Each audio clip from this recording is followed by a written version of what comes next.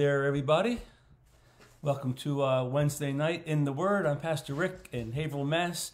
At New Life Christian Assembly of God. Greetings to everyone. I think I see a big long prayer request here.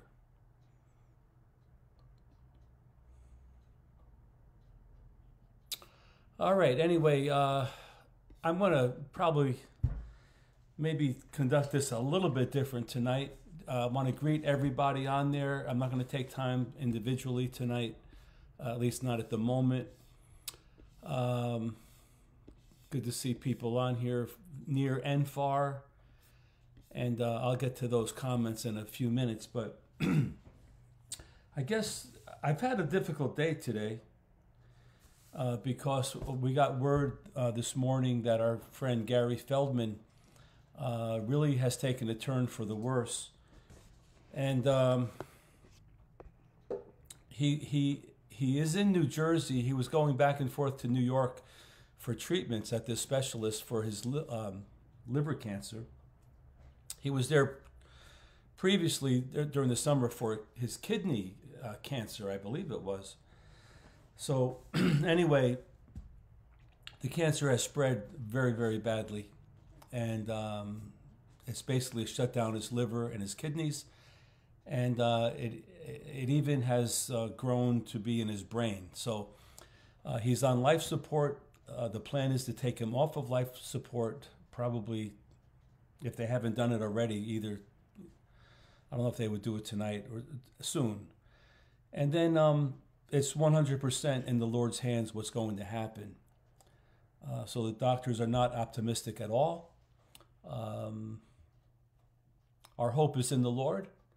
If Gary dies in the physical, he will live eternally in the spiritual, and for that we say hallelujah. Death is swallowed up in victory.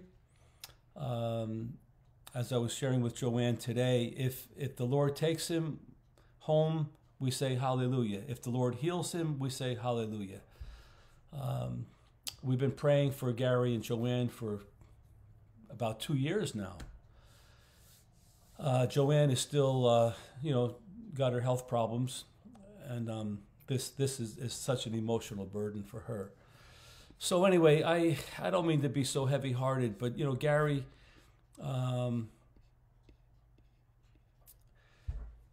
Gary is a unique individual. He came to our church maybe 4 or 5 years ago now, maybe. Very integral part of our worship team. Great singer, great musician, great heart for the Lord, a great sense of humor. Gary is a Jewish believer. He was raised in the Jewish family. Everyone in his family is Jewish, but he accepted Jesus as his Messiah. I'm not sure when exactly. I'd say maybe 20, 25 years ago. And he's been on a journey ever since. So anyway, I want to start out by praying for Gary and for Joanne. And we have a few more people to pray for as well. Stacy Amendola Johnson has had double pneumonia, 1 broken rib, 2 cracked ribs. Stacy could have died about 2 weeks ago. The doctor said, "It's so good you came in here." And Stacy said, "Well, it's so good that you let me come in here, because for a long time the office wouldn't let her come in." But anyway, glad she got the medical care, but glad the Lord intervened. So I want to pray for Stacy. I want to pray for Raquel Centeno. Raquel, I didn't know, had a concussion recently and was also dealing with COVID. And I think she went to the hospital, and when she did, she got MRSA. Really terribly bad. MRSA is a skin disease, and it's really been very bad for her. So we want to pray for Raquel. I want to pray for Gina Fernandez's daughter, Marie, that has also been given a very short period of time to live. I'm not sure exactly what the issues are there, but I want to pray for Marie. Dolores has given us some people to pray for, the Doe family and the Spalding family. And Catherine Saluki, I sent this all out in an email earlier today.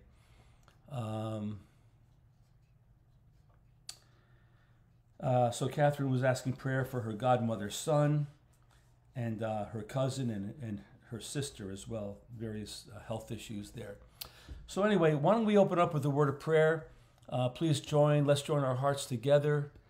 And let's see, after this, I'll take a look at all the requests and everything, okay? I think that might be a good way to do it. All right.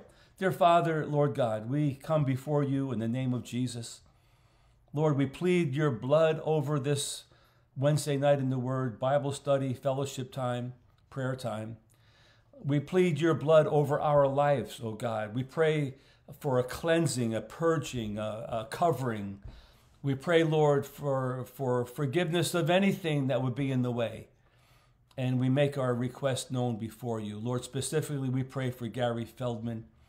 Lord, the reports I heard today are not good at all in the natural.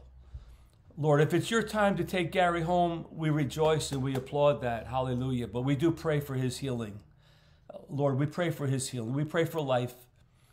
We pray that whatever's wrong, that he would get the help that he needs. We pray, Lord, for the doctors to have great skill and understanding and wisdom to know what to do to help him. And we leave Gary in your hands. Lord, I'm so glad I had a chance to pray with him today and share the word of God with him over the phone. I pray, Lord, that he could hear me. And I pray that, I just pray, Lord, that it is well with his soul. We pray for Joanne, Lord, touch her, strengthen her during this hour of trial that she's in. Bring healing to her body, soul, and spirit. And Lord, with this additional situation, we just pray, Lord, that you would strengthen her like never before. Let her realize this is her time to be the strongest she's ever been in her life, in you. So thank you, Lord, for that. Lord, we do pray for Stacy tonight for healing of not only the pneumonia, double pneumonia, but healing of these cracked ribs and broken ribs to be healed and strengthened. And Lord, just encourage her emotionally as well. It's been a tough month or longer, 6 weeks or longer than that even. We just pray, Lord, for Stacy to be well. Let her medications work well, and let her recovery be total and full and complete, and let her get back to the worship team really soon and back to her life in Jesus' name.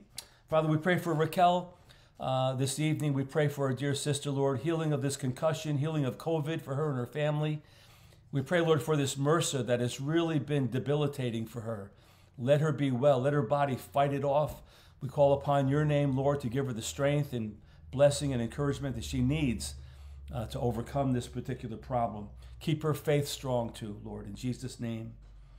Father, we pray for Gina Fernandez's daughter, Marie, for healing. We heard a report today. She's got a few days to live unless you intervene, Lord. So, Lord, we just call upon your name to touch this young lady. Bring healing and strength to her in Jesus' name. We pray, Lord, for Dolores' prayer request for the Doe family and for the Spalding family. I believe Ken is close to meeting you, so we just pray your blessing upon his transition into everlasting life. May your blessing be over the families as well, in Jesus' name. Lord, we pray with Catherine Selucky tonight for her godmother's son, for her cousin, for her sister, all the physical ailments and problems that are going on. We just pray your blessing, your healing, your comforter to be with them. Lord, I believe her sister is pregnant with their first baby, so bless her and her husband and let that pregnancy go very, very well. So, Lord, we pray your blessing over our study tonight. Bless our time of fellowship. Holy Spirit, you are welcome to come do your work among us. In the wonderful name of Jesus, we pray. Hallelujah. Amen and amen. All righty. Well, I'm going to go back and just say hello. So let me just take a minute here. Hello, Danica. Hello, Kaylee down in Florida. Hey, Tony down in Jersey. Hey, Catherine. Good to see you. Jerry. Jeannie. Sorry. I thought that was Jeannie. Good to see you down in Thompson, Connecticut. David Brissett. God bless you. Gene Eaton, how you doing? Brother Jesus, God bless you. Lorinda, God bless you. Good to see you here. And Sandy. Maleda, good to see you tonight. God bless you and your family. Hope you're all doing better. Pauline, good to see you. God bless you. Here, Stacy, good to see you, Stacy, on here with all your little hearts. We love you too. Let's see, James has a prayer request, right? Okay. I'm just reading this now, James. You have a situation where someone's asking you to take in a teenage niece of yours that's gone through a lot. Yes, let's pray for James and Danica right now. Father, we pray, Lord, that this opportunity, if this is meant for them to seize this moment, to take in a teenage niece with the trouble she's been through. We don't know all the details, but Lord, give James and Danica great wisdom and courage and strength and all that's involved. Let them know, Lord, should they do this or not. So we just ask you, Lord, show them the way. And we pray your blessing over this niece anyway. Let her be okay, and let her find the appropriate place to live. If it's up here in Haverhill, Lord, let it be clear for James and Danica, in Jesus' name. Amen. Hey, Alinda, good to see you. Oh, yeah, Adrian, that's right. Our brother Adrian is going through his chemo, different things. Father, in Jesus' name, we pray for Adrian, Lord, for his cancer to be gone, for the procedures to do what they're supposed to do, for any chemo or radiation to work well with his body. Lord God, heal him, strengthen him, encourage him during this time. And we thank you, Lord, for your grace upon his life. In Jesus' name, amen. Amen. All right. Well, James, you know what? If you were to do this, you would have your church family. And I know, it's a little different than your own flesh and blood, but, we would do our best to support you in that. Hey, Jerry, there you are. Good to see you. Pamela just sent me more info.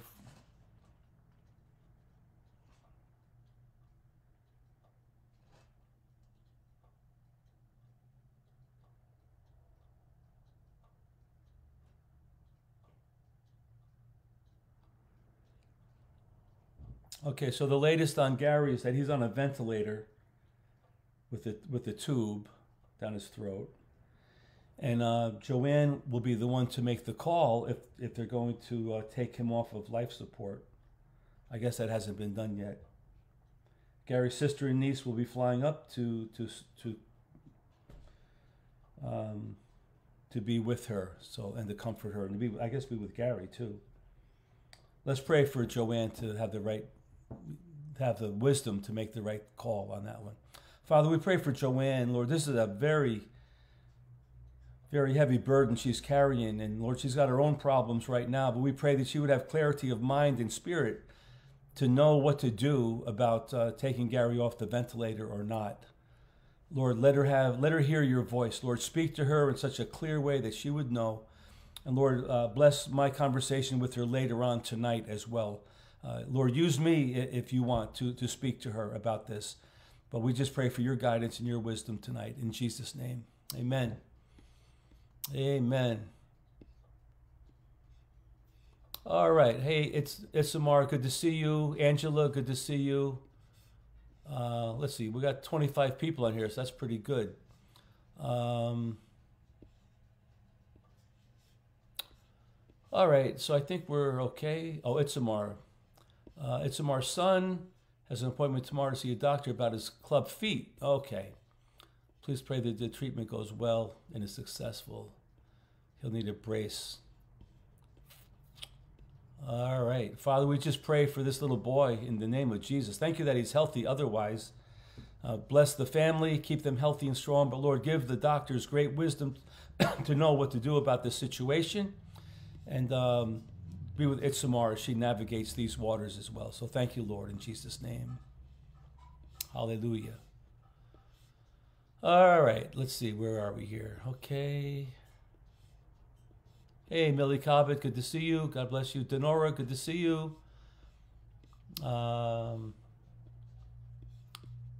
Annie, good to see you too. God bless you. Sandy, Gary Feldman is in New Jersey in a hospital in Summit, New Jersey, getting all the care he can get. All right, I think we're pretty caught up here. Yeah, Okay, so if you missed the announcement, Gary Feldman is very close to meeting Jesus. He has liver failure, kidney failure, brain cancer. He's on a ventilator, and he's in New Jersey in a hospital. He was down there to go back and forth into Manhattan twice a week for treatments, but that's not happening. I guess the doctor saw him. I think he saw him last Tuesday and last Thursday. And last Thursday is probably when they discovered some stuff. And Gary's been in the hospital, I think, since Sunday or Monday. I found out today. Alrighty. Anyway, let's get into the Word. You know, the Word is... let's see. Let me show you something just out of the blue here, just as a refresher. 2 Timothy 3:16, it says that all Scripture is given by inspiration of God. All Scripture is God-breathed. All Scripture is anointed and created by the Word of God. You know, it's by the Holy Spirit. It's the breath of God. It's the Spirit of God. It's profitable. Well, let me emphasize the word all. So when we get into Daniel chapter 8 tonight, keep in mind all Scripture, because Daniel chapter 8 is quite the challenge. But all Scripture is given by inspiration of God, is profitable for doctrine, for reproof, for correction, for instruction in righteousness, that the man or woman of God may be complete, thoroughly equipped for every good work. So we're standing on that verse of Scripture as we get into Daniel chapter 8. So take your Bibles and if you take notes or whatever you do, I hope that you do, as a matter of fact, because we cover a lot of territory in these studies.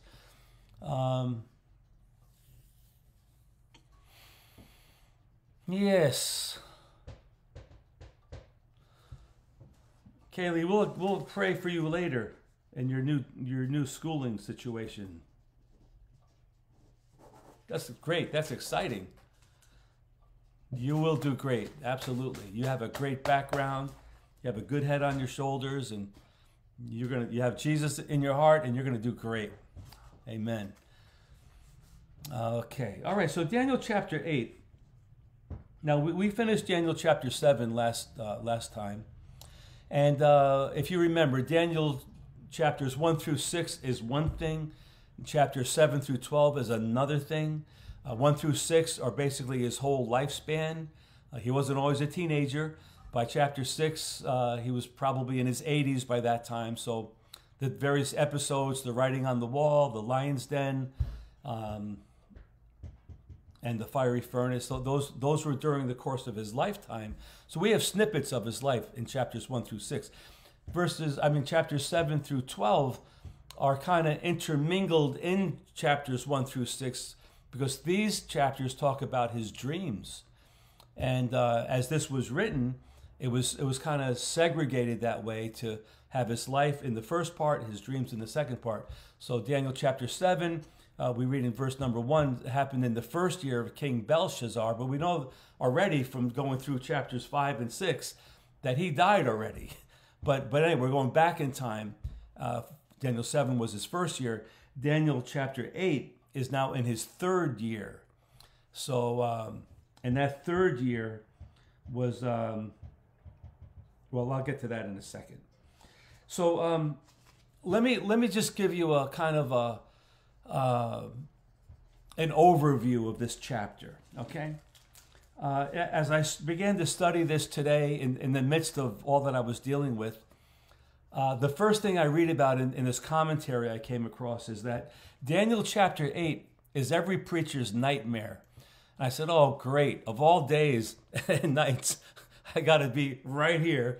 But it's not that bad. It's just that there seems to be some...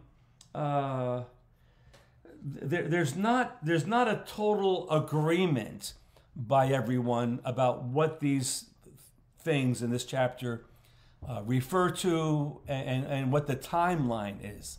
It's open to a little bit of discussion among the theological ranks. But I realize that's okay, because I was wondering how I would get into this, but here's a good point. there are many things that Christians don't agree on, but they're not considered the essentials of the faith. You know, so we agree on the essentials: Christ's birth, the virgin birth, his life, his atoning work on Calvary, etc., the word of God, you know, being inerrant and so forth, the second coming. We probably disagree on some things like when the rapture is going to take place. I mean, we agree there's going to be a rapture, but when? Pre-trib, post-trib, mid-trib. We may disagree on, I don't know, a certain application of various scriptures, like the timeline of Daniel chapter 9, the 70 weeks, for example. But anyway, it's okay to do that. And I was thinking, I had a talk with Brother Siriano the other day. Brother Siriano is an expert in eschatology, which is the study of the last days. We've had him at the church a few times. He's a scholar. He's a scholar and a gentleman and a wonderful believer. But he's my go-to person when we get into these discussions.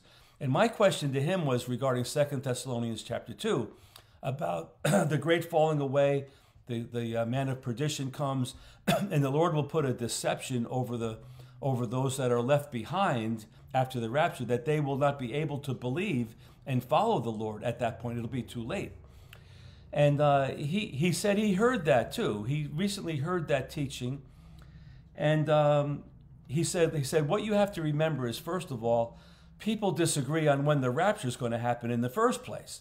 Not every Christian believes in a pre-tribulation rapture. I personally do. I believe strongly in that. But not every Christian does. I have to give that to them, and they have to give it to me too. It's not an essential when the rapture happens. And in the same manner, it's not an essential to know if after the rapture, if those that heard the gospel and rejected it will have a second chance to receive it again. It's not an essential matter. I'm just curious. And so that was why I called Brother Siriano. So he started out by talking like that, and he brought up a very good point, because in Revelation, if you remember, I think it's chapter 14, there will be 144,000 Jews that begin preaching. They accept Christ, they preach the word of God, and they preach to Israel. Well, so, you know, the tribulation is 7 years long. So those 144,000 Jews had to be alive before the rapture came, or before the tribulation started. Let me put it that way. So if they were alive, well, I'm coming from a pre-tribulation point of view. So if they were alive before the rapture and before the tribulation, they had an opportunity to receive Christ, and they didn't. But here they are, having received Christ, and they're preaching Christ.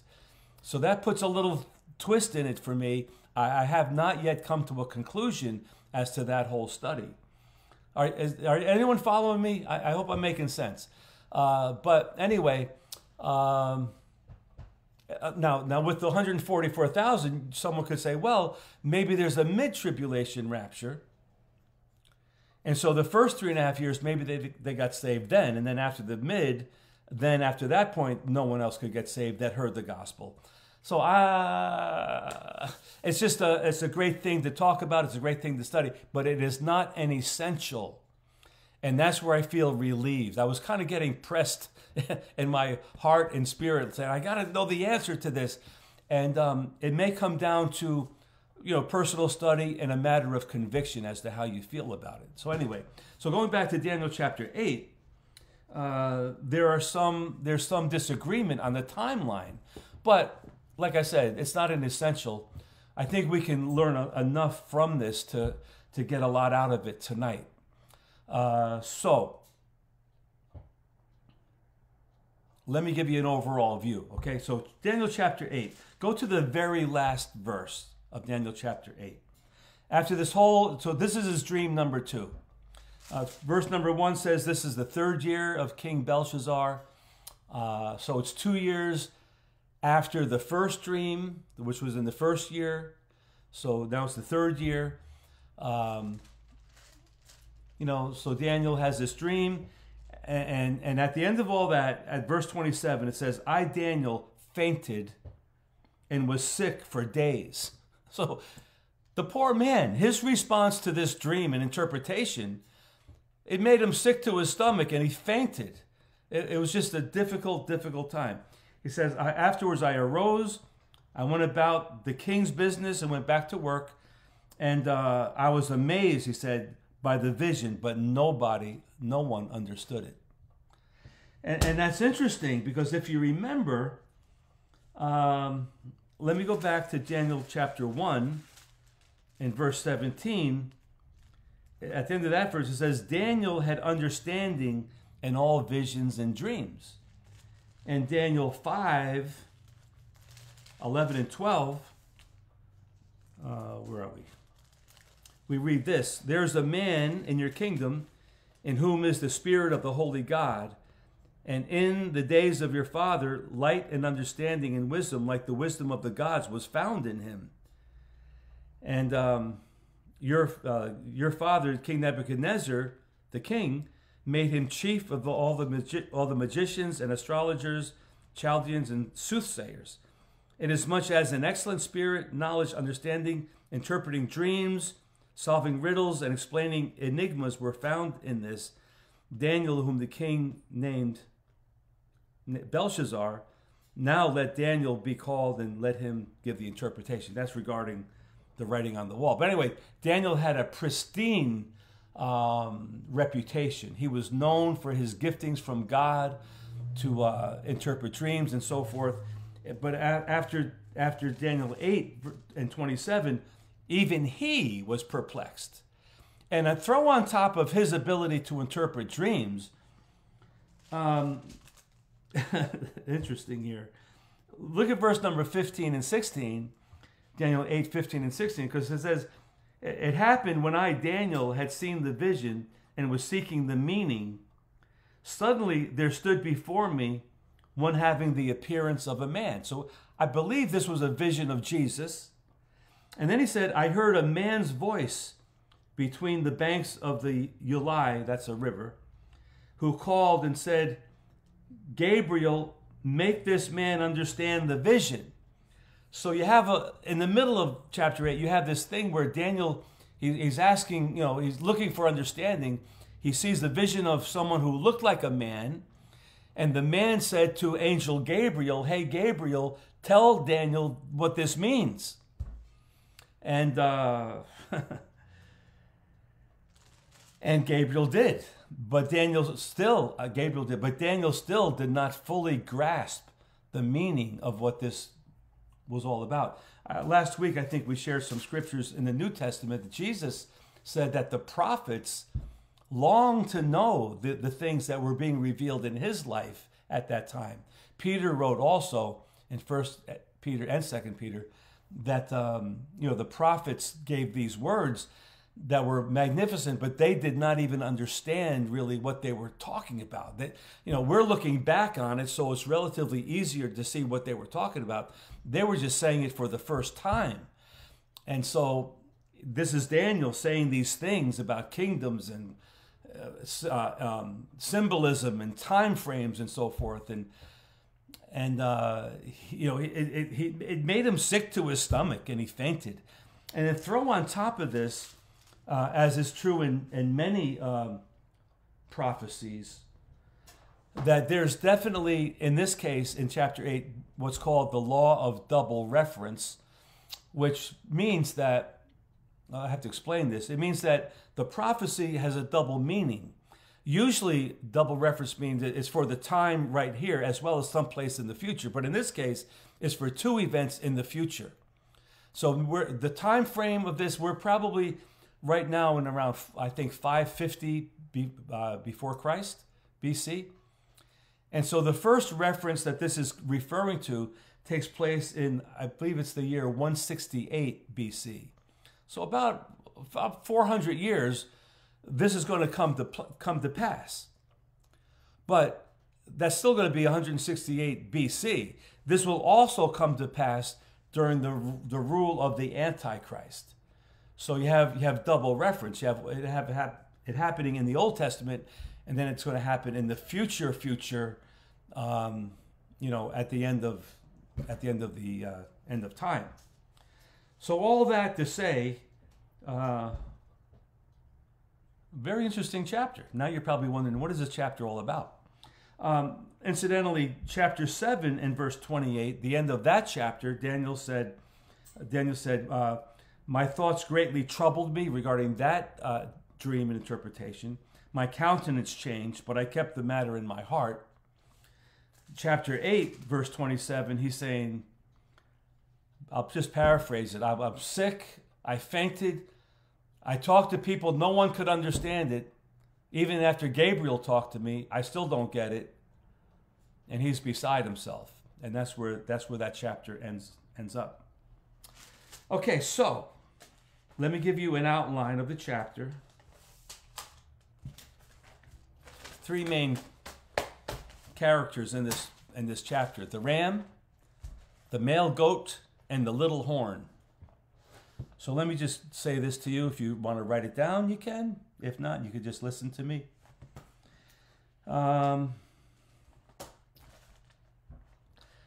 Verses 1 through 4 are about the ram. Verses 5 through 8 are about the goat. Hello, Tim Wheaton. Good to see you on here tonight. Hey, Patty Stauffer. Hey, Eva. You were napping. Well, glad you woke up. Verses 9 through 12 talk about the little horn. Verses 13 and 14 talk about the angels and the length of time that takes place for one of these things. Verses 15 through 19 is the interpretation in general. And then verses 20 to 26 are a more in-depth interpretation of the 3 items, or the 3 characters. And verse 27 is Daniel's response. All right, so Daniel chapter 8 runs parallel with Daniel chapter 2 and Daniel chapter 7 in those dreams. So I'll explain that as we get into it. So let's read verses 1 through 4.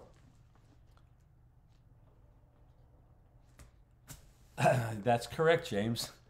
Not Tom Brady. Okay. In the 3rd year of the reign of King Belshazzar, a vision appeared to me, Daniel, after the one that appeared to me the first time. And the first time was in Daniel chapter 7. I saw in the vision, and it so happened while I was looking, that I was in Shushan, or Susa. He was in Susa. Let me see here.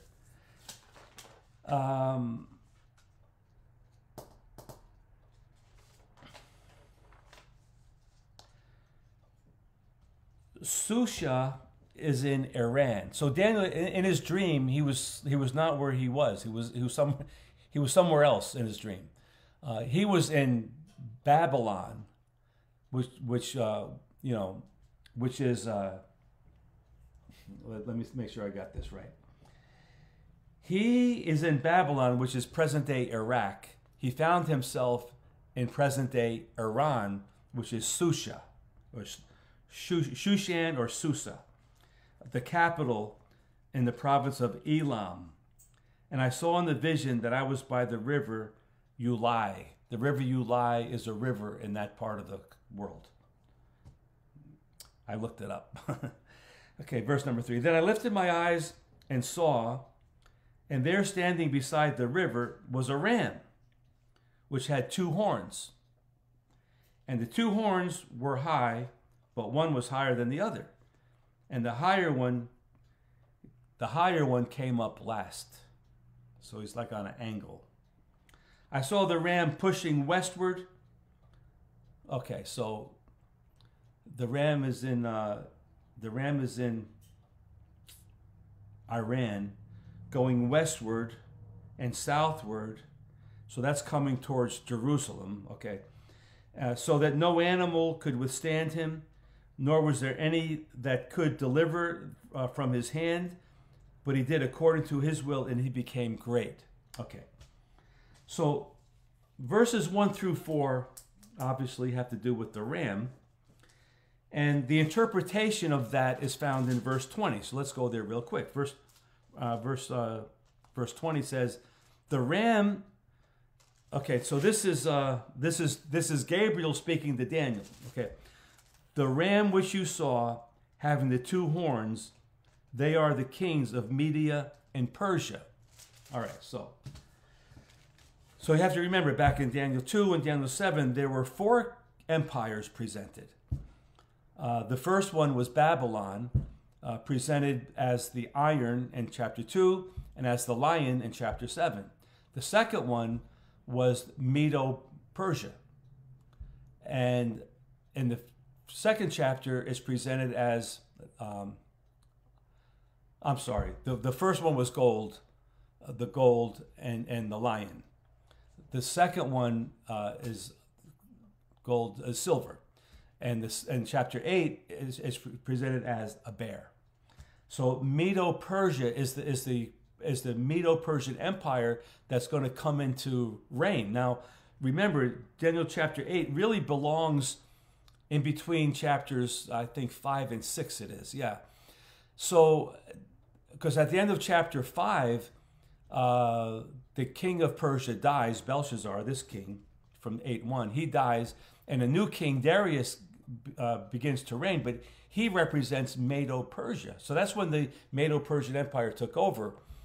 So Daniel is prophesying that the ram will come and will establish its kingdom. It'll just be full blown. It'll come from that part of the world. Now remember, the Babylonian Empire was humongous. It incorporated all of that area of the Middle East and Israel, and probably up around Greece as well. I don't know if Africa was included, but it was a huge territory. So it's understandable that the ram would come from present-day Iran, because that was part of the Babylonian Empire. And it would come to set up shop, so to speak. And if you remember, each empire that came next overcame the one before it. So the Medo-Persian Empire overcame the Babylonian Empire and began to rule over it.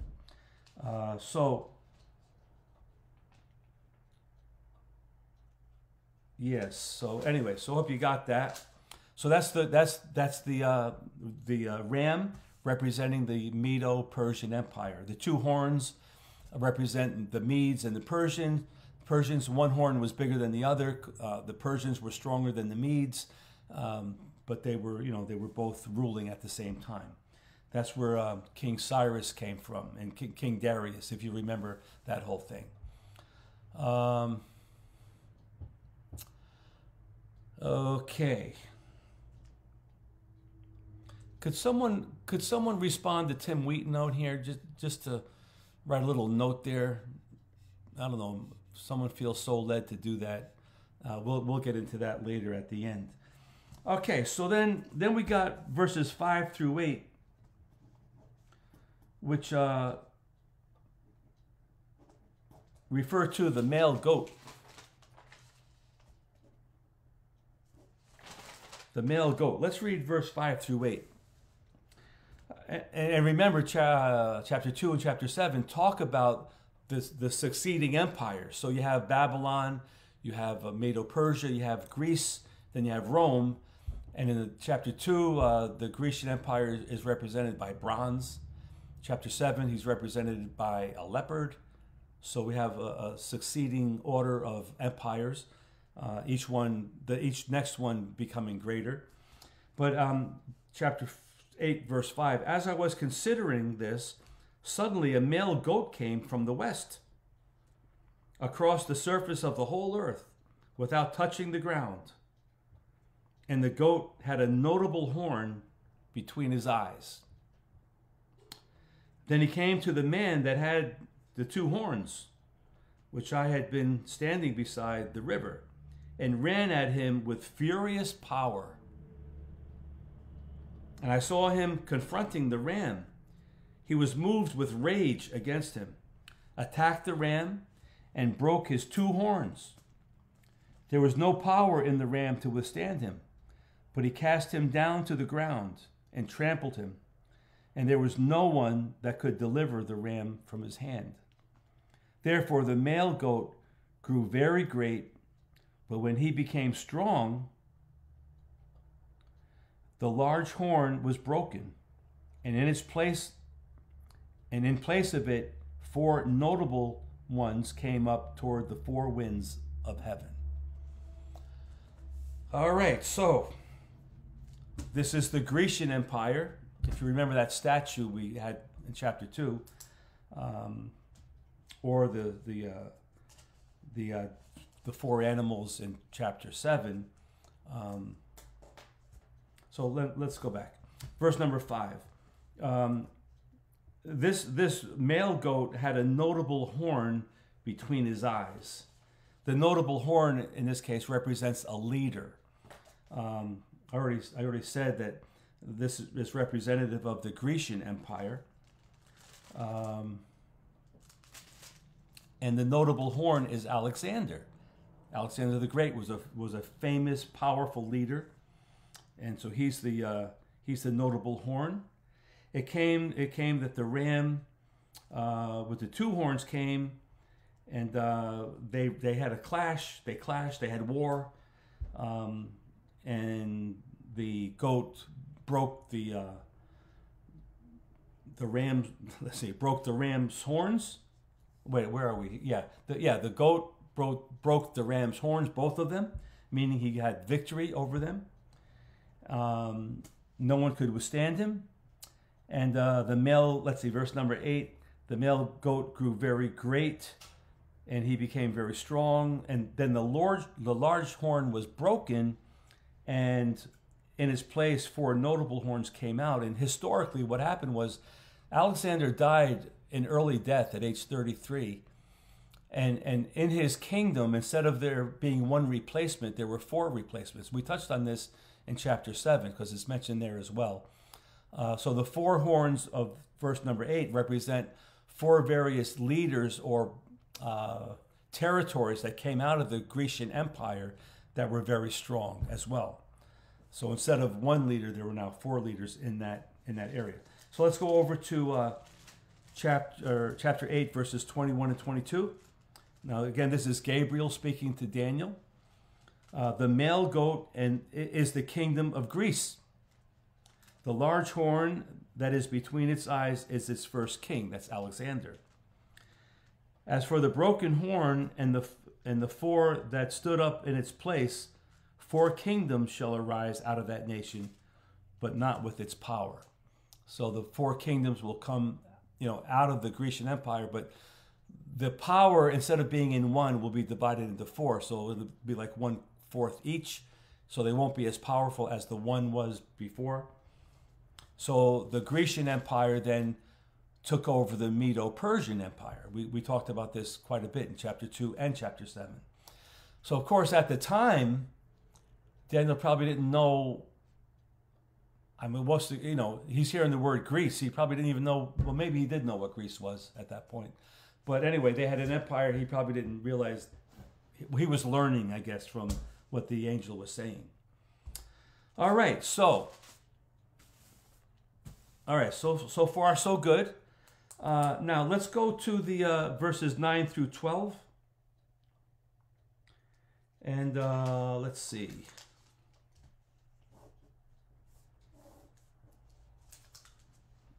Verses 9 through 12. And we have a situation here where the little horn is emphasized.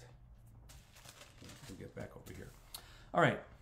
Out of one of these kingdoms of the 4 of the Grecian, comes a little horn that grew exceedingly great toward the south, toward the east, toward the glorious land. Now that needs to be discussed.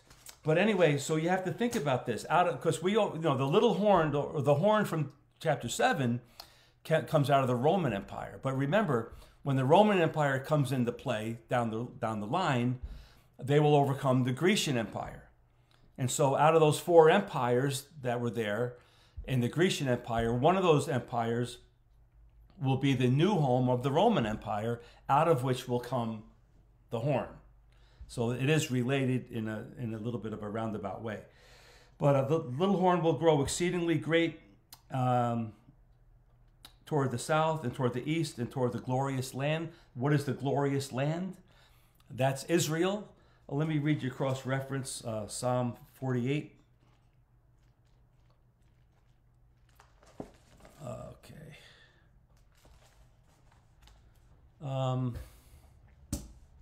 Psalm 48 in verse number 2. Beautiful, this is a description of Jerusalem. Beautiful in elevation. The joy of the whole earth is Mount Zion on the sides of the north, the city of the great king. God is in her palaces. He is known he is known he is known as her refuge. Great is the Lord, greatly to be praised in the city of our God, in his holy mountain, beautiful for situation and so forth. We used to sing that song as well.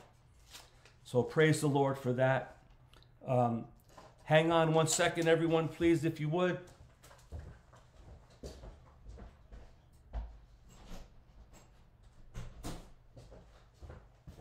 Okay, sorry. I thought I was getting a call, but I'll take care of that later. All right. I'm sorry. Hang on one sec.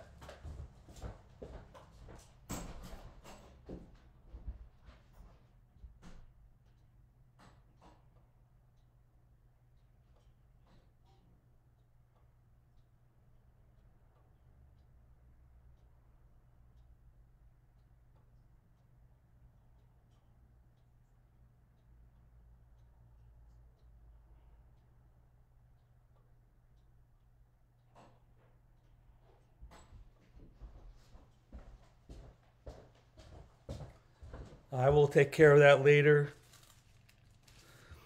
Okay, so, Daniel 8. Out of that little horn, the little horn grew exceedingly, and it was growing towards Israel. That's never a good thing when another empire is coming towards Jerusalem or Israel. Verse number 10, it grew up to the host of heaven, and it cast down some of the host and some of the stars to the ground and trampled the host. This needs a lot of explanation here. So remember when I said that this is the law of double reference? This is the first reference. Now, Daniel's writing this in 550 BC. He didn't know what was going to come down the line. This was a prophetic word, but verses 9, 10, 11, and 12 have to do with the reign of this person named Antiochus Epiphanes. Right, Antiochus Epiphanes. He was a very corrupt, evil ruler that came from that part of the world and came to attack and destroy Israel and Jerusalem. So when we read in verse number 10, this little horn in the first reference, not the Antichrist, not yet, but this is symbolic of what the Antichrist will do. The little horn will grow exceedingly powerful, will begin to look towards Israel to attack it. And verse number 10, it says, it grew up to the host of heaven. So that means it got extremely large. It was big and powerful and strong. It cast down some of the host and some of the stars to the ground and trampled them. Paraphrase meaning he began to destroy the people of Israel. He cast down the host, he cast down the leaders, the stars were the elders, he cast them to the ground, he trampled them, he persecuted Israel. And all this is documented, by the way. And this happened in 168 BC. You can look it up. Antiochus Epiphanes was this corrupt ruler that this is referring to. Verse number 11, he even exalted himself as high as the prince of the host. So he brought himself higher, as high as God, as high as Jehovah. And by him, the daily sacrifices were taken away, and the place of his sanctuary, of the Lord's sanctuary, was cast down. So what he did was, and tell me if this reminds you of anything, but he brought in, I don't know if it was I think it was a statue of the god Zeus. put that in the Hebrew temple and sacrificed a hog to the god of Zeus in the temple of the Most High God. It was total desecration. And this is what this is referring to. He exalted himself as high as the prince of the host. He wanted to be like God. And by him, the daily sacrifices were taken away. And the place of his sanctuary, of the Lord's sanctuary, was cast down. And now verse number 12 is very interesting. Because of the transgression, okay, so Israel was sinning again. I mean, they were in Babylon because of their sin. The Lord was dealing with them. But now, some years later, you know, they're because of their transgression, the Lord is dealing with them again. An army was given over to the horn to oppose the daily sacrifices. And he cast truth down to the ground, and he did all this, and he prospered. So what happened was Israel was devastated again, decimated. Just like in the Babylonian captivity, Israel is destroyed again at that time, or Jerusalem is destroyed again at that time. And so if we go, let's see, if we go there and then look at verses 23 to 26, we could see an interpretation of what I just read. But remember, double reference. So verse 23 says, in the latter time of their kingdom. All right, so now you have to figure out, what's he talking about here? The latter part of whose kingdom? Well, this is the kingdom of the Grecian Empire, although it could have reference to the Roman Empire. But we'll stick with the first part, you know, the first reference, the Grecian Empire. So this is latter times from where Daniel is. Daniel's in 550 BC. This is 168 BC. So it is in the future for Daniel. So it's later for him. So in the latter time of their kingdom, when the transgressors have reached their fullness, a king shall arise. That's that king I was talking about. Antiochus, I'll just leave it at that. Having fierce features, who understands sinister schemes. His power shall be mighty, but not by his own power. He shall destroy fearfully. He shall prosper and thrive. He shall destroy the mighty and also the holy people. So this is about Antiochus as well as the Antichrist, which is coming later down the road. Through his cunning, he shall cause deceit to prosper under his rule. Remember how the Antichrist is reigning, and there's total chaos. There's murder, and there's everything's crazy. So in 168 BC, there was a shadowing of that took place. He shall exalt himself in his heart. Remember, the Antichrist does that. He shall destroy many in their prosperity. He shall even rise against the prince of princes, which, of course, is the Lord. And so that is going to happen. He shall be broken, and he shall be broken without human means. The Lord will destroy him. And the vision of the evenings and the mornings, which was told, is true. Therefore, seal it. Well, that's just tying up the vision. So anyway, that's the third part, the little horn. So the little horn refers to Antiochus Epiphanes, as well as to the Antichrist. Okay, so we have the ram, the goat, and the little horn. The ram is Medo-Persia. The goat is Greece. The little horn comes out of that whole thing, and it represents what's going to happen at the end of the Grecian Empire, as well as at the end of time with the Antichrist. Wow, I think we're on that pretty good right there. Okay, so, all right. Yeah, verse number 11, the Antichrist wants to make himself equal to God, and so we have a foretaste of that. And, okay. So then we have verses 13 and 14. Let's talk about that for a minute. I'm just going to say this rather quickly.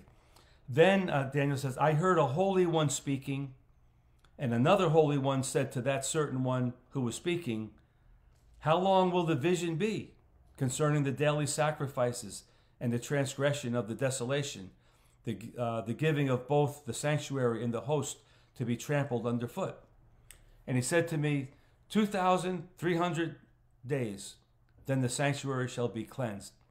The thing there is that he heard a holy one speaking, and another holy one said to that one, how long? So people will say either two angels are speaking or the Holy One is in reference to the Lord. I think it might be the Lord. I'll tell you why in a minute. So the Holy One is speaking, and then the other one says to him, how long? So I think the other one is an angel. If you look back at verses 16, it happened when I, Daniel, had seen the vision and was seeking the meaning, that suddenly there stood before me one having the appearance of a man. I think this is the one in verse 13 who was speaking, which is the Lord. He saw one that had the appearance of a man.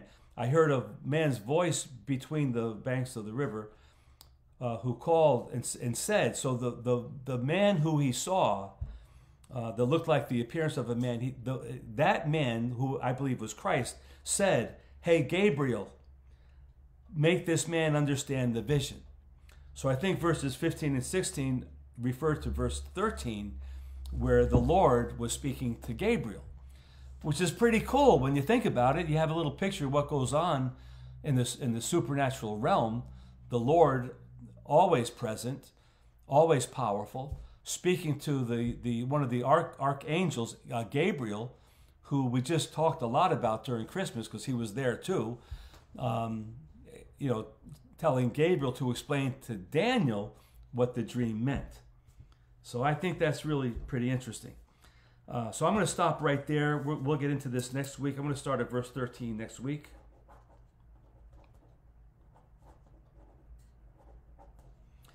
And I want to look at some of the comments that were made in the remaining few minutes that we have. Hope that was interesting for you.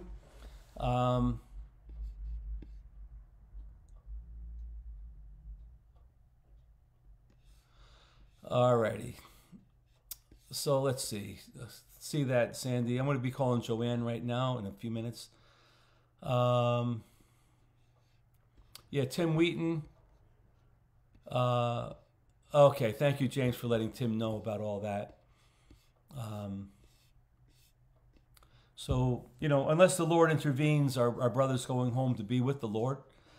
And, on a spiritual note, that's a great thing.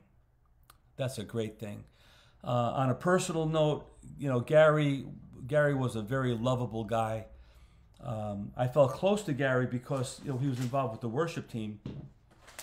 And because of that, he and I spent a lot of time together over the last couple of years working on music and trying to, come up with different arrangements and stuff. Very talented, very gifted, great sense of humor. I love the fact that he was Jewish and he liked to maintain his Jewishness. And he had a certain sense of humor that included being Jewish. And just a great guy. So I want to close out tonight by praying again for Gary and,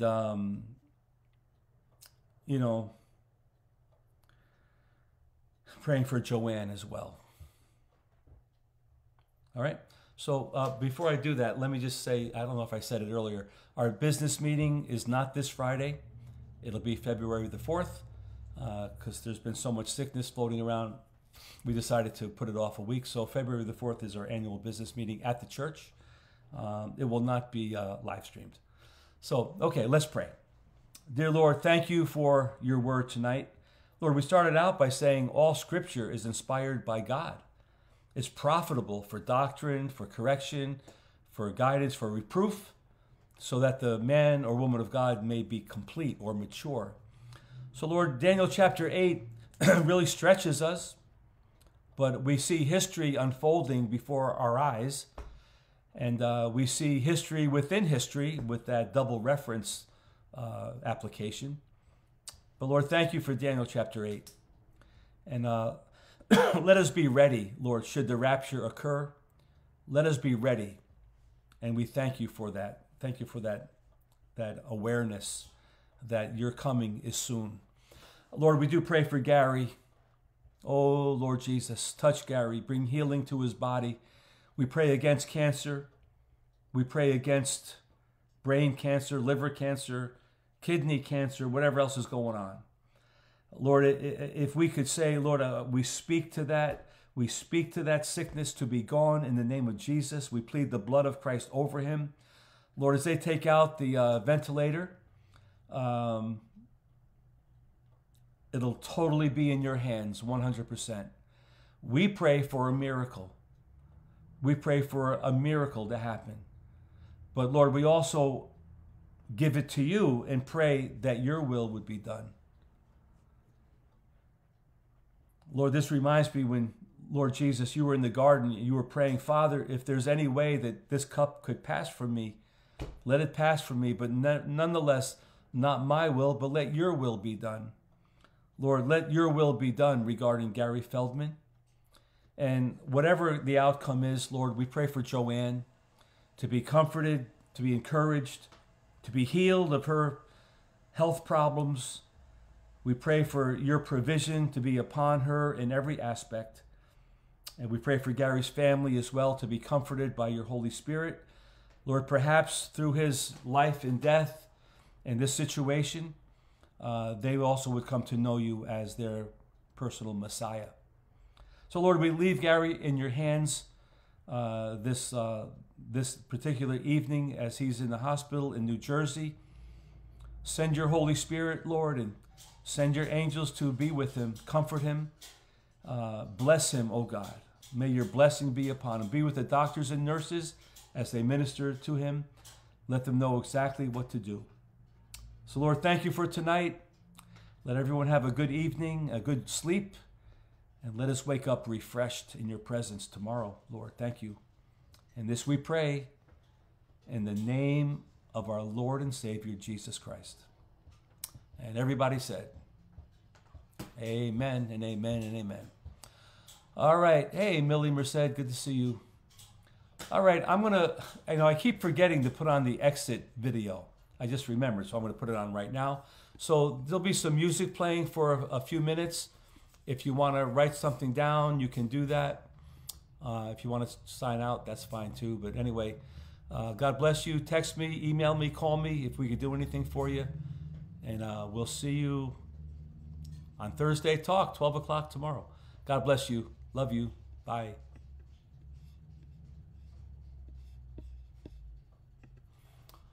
Oh, James Carter. The closing video is locked. Can you tell me what to do really quick? James Carter. Calling James Carter. I can't get the video to play. I'm going to wait here a minute, folks. Danica, nudge James. Click the lock icon next to it. Yes.